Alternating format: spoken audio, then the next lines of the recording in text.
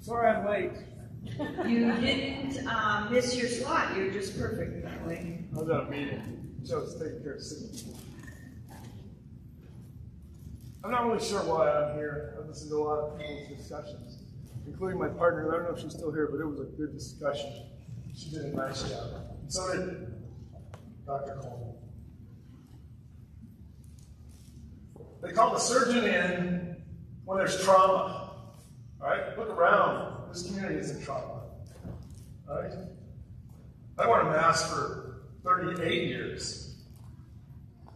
I've been in a position for just that long. Everything I do, put a mask on. And I can tell you, when I put that N95 mask on and just stood there and operated, I got headaches. I'm used to wearing masks. I'm not even trying to do it when I'm running or playing in the gym or all the other stuff. These masks, you want to stop the virus? The example of it is like trying to stop a mosquito with a chain link fence. Good luck. All right? Yes, I sneeze. These masks are designed to blow shit behind me. That's all they're designed for. So I'm still not sure why I'm here. But yes. I take care of people. You know what this is about? This is about fear. This is about fear. I'm going to say it right out. This is about death.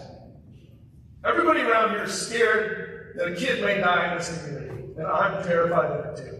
But I've been the guy there who pronounced the kids when they died. We all remember, well, I'm not going to say her name, an 18-month little girl who got hit by a car. Her mom was a nurse. Mags was her primary doctor, and we tried to keep her going as long as we could. But it was time. And I pronounced her. Because nobody else in the room could. Because, why? Because it's not about our science. You can find anything you want about science. You can go read anything. I can prove either side of this anytime. Looking anywhere I want, I can find the data that'll show what you think is right. You heard that from people out here. Social media, you heard it. Tom Roofer did an excellent job on throwing social media thing just away. So what do I do when I have to make life and death decisions? Because effectively, that's what you're being asked to decide.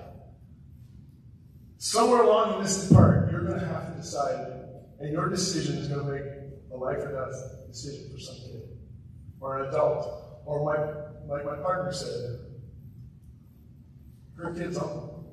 Because that kid might have brought that to that uncle, and he got it, and he died. We all are going to die.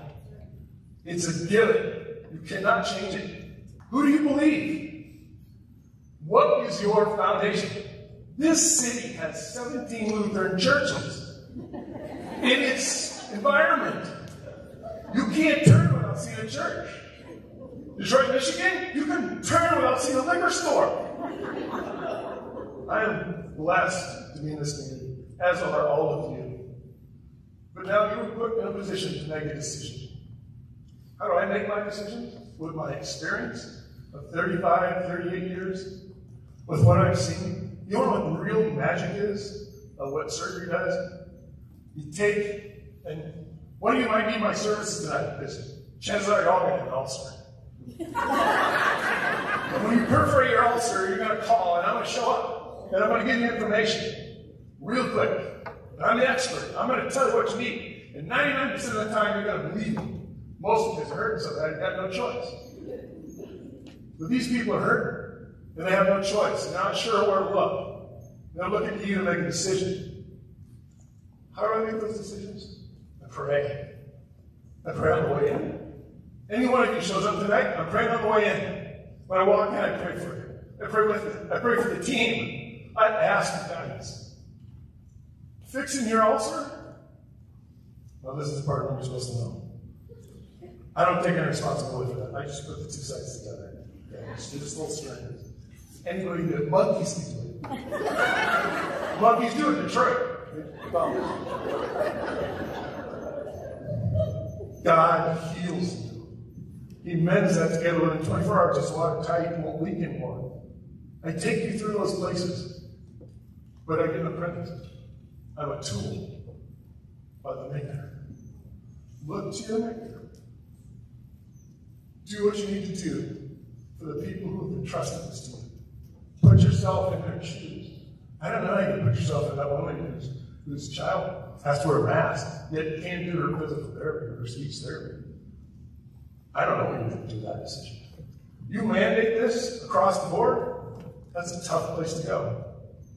I would suggest, and it's just a suggestion, pray about it. Come real close to God and find out what you do.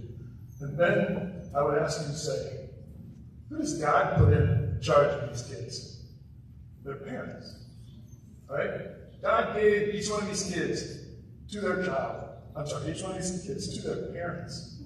And they speak for them. They may be wrong, they may be dumb, they may be perfect in their decisions, but it's still their responsibility. It's not yours. God gave it to them. Honor their wishes. Either side of the fence. And then let them decide if they want to go to school here or not. If they want to go to another school and pass out, so be it. If they want to stay here and not learn that, so be it. Take care of your people. Anyway, that's what I'm here. God wins. And a lot of these people don't give your consent. They do not give your consent. It's against the Constitution. But that's their story. Thank you. Thank you, Dr.